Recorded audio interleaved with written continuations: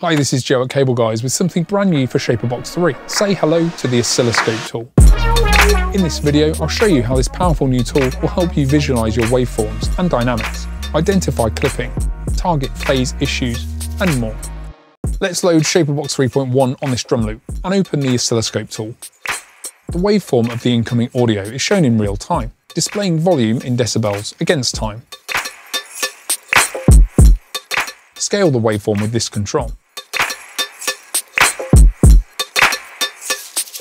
The default both mode shows the stereo left and right waveforms overlaid. You can view the left and right channels only,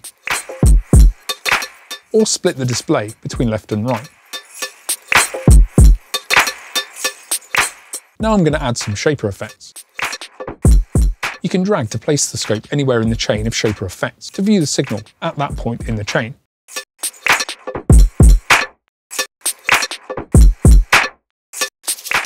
Use the arrows or menu to change the horizontal timescale. Bar divisions are synced to your song, ideal for viewing drum loops and DAW synced waveforms. For classic free running mode, choose Hertz and drag the slider to set the rate.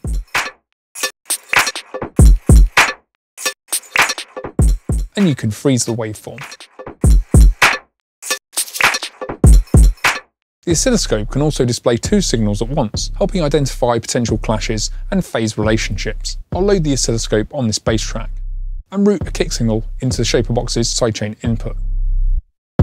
Turn external sidechaining on, and the kick waveform is shown in orange alongside the white bass.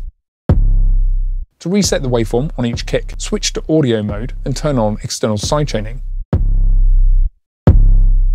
Now you can zoom in and pinpoint any phase issues.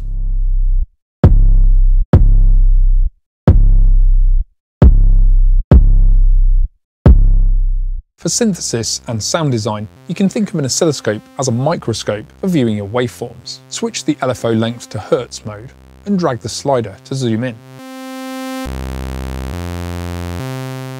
Or choose MIDI pitch mode and use MIDI notes to scale to the pitch of the played note.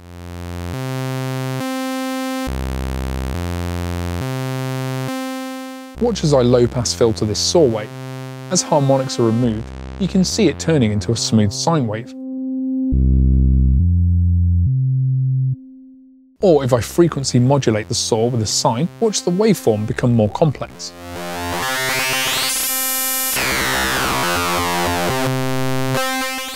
An oscilloscope can help you identify problems with dynamics and gain staging. Let's load the oscilloscope on the master bus, first in the chain.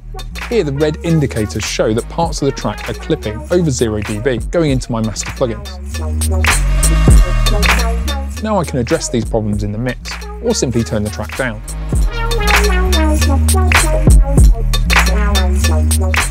The ShaperBox 3.1 update, including the oscilloscope, is free for all ShaperBox 3 owners. You can find out more at cableguys.com.